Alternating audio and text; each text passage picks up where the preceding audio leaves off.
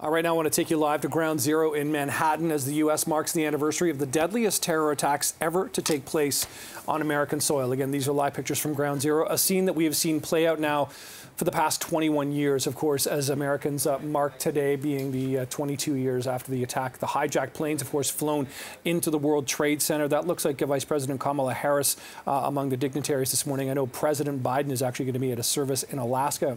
New York Mayor Eric Adams there as well. Of course, the World Trade Center was the site of the heaviest number of casualties that day, but also the Pentagon in D.C. and a plane, of course, went down in Pennsylvania as well. But again, that flag, the Stars and Stripes flag, unveiled outside the Pentagon earlier this morning. Overall, almost 3,000 people were killed on this day 22 years ago. The attacks also reshaping American foreign policy that led to the war in Afghanistan, and memorials are being held right across the U.S. today. As I mentioned, President Biden will be at a service at a military base in Alaska. This is back, though, live to Ground Zero in Manhattan, where the largest memorial will be taking place.